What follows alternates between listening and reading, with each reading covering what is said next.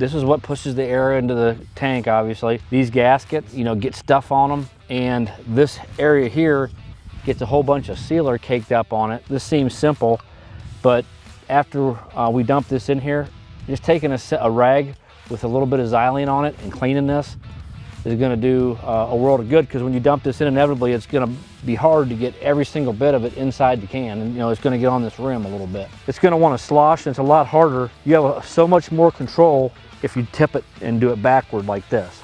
You know, stuff like that can happen. You're going to get sealer on that seal, and as that sealer builds up on there, that's where you have your problem. So I just dumped a little bit of that xylene in this container. I'm just going to dip this rag in there. I'm just going to take this and get down on this rim. This right here is where it makes that seal. So since I've already got this rag, I'm going to go ahead and just wipe this gasket down too. Make sure that that's all clean so we can make a good seal.